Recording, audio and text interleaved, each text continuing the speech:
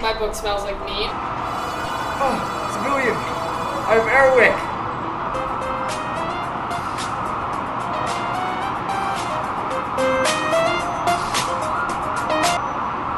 Hello, Joe? Yo, we have to film. Oh. Yeah, I'll be right there. Can someone help me out here? I don't know what's happening. See you later.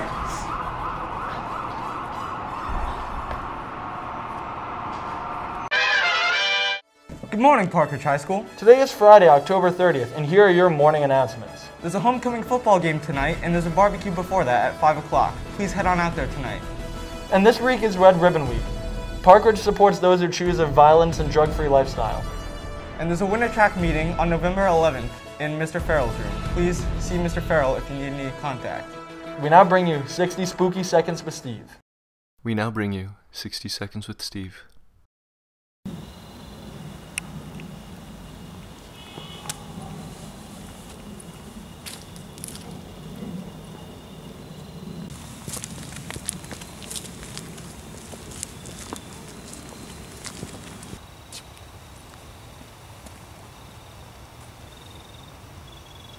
Ooh.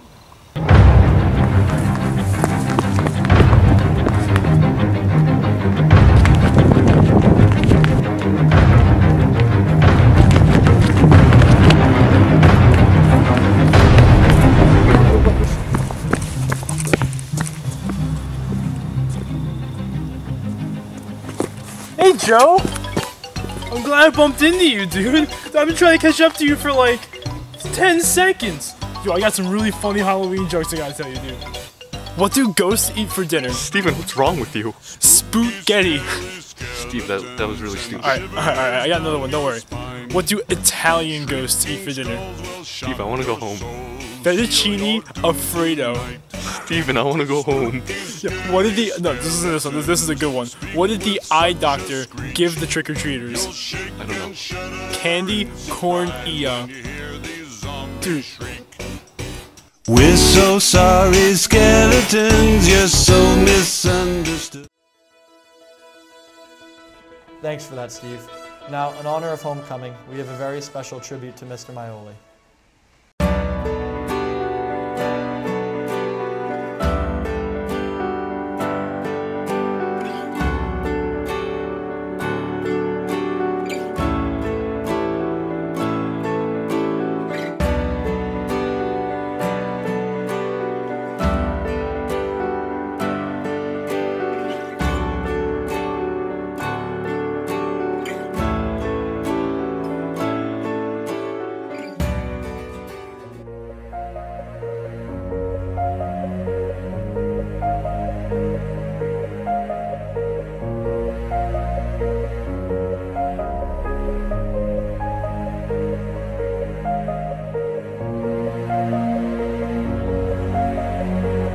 That night to me was special on a lot of different fronts. First of all, the tribute to Coach.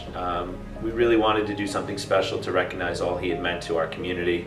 Not just here in the school, but it was great to see so many familiar faces from the town, former coaches, players, and then obviously having both Hasbrook Heights players and our players there together honoring Coach was such a tribute to just show how much of an impact he had. The ceremony was nice. It felt good to see the Maiolis again, and they're always supporting us, and I just wanted to win the game, support them. We have a great group of guys this year. We've worked really hard from the beginning of camp. We're talking all the way back in August, and we really take each game 1 week at a time, so we know how resilient and tough our guys are and how much they really worked and wanted this win. So we were confident the entire time that we were in the positions to succeed, and we were going to pull through. Seeing the crowd, I think, got everyone even more excited for the game, and just the energy and the turnout that we got was so amazing. The crowd during the Heights game was probably the best crowd we've ever had. Everybody was hyped. I could even feel like how hyped the boys were on the side, and after the game storming the field, I thought that was probably the best part, and the game overall was the best game I've ever attended as a high school student. To be a rowdy, it means just to pump everybody up in the stands. I mean, sitting in the first row is so much fun. I don't care if I don't have a voice the next day. I usually do have a voice, so I don't care. I have my boo-boos well, I got my air horn. You already know it. I never thought we would lose a game because we had a lot to play for. We really came together as a family. Honestly, I don't think it's possible to come to one of our games and not feel like a part of this family that we have. And I know when that last kick went wide to the left, the coach was up there pushing it that way. And it proves to us that coach is still always going to be here for us.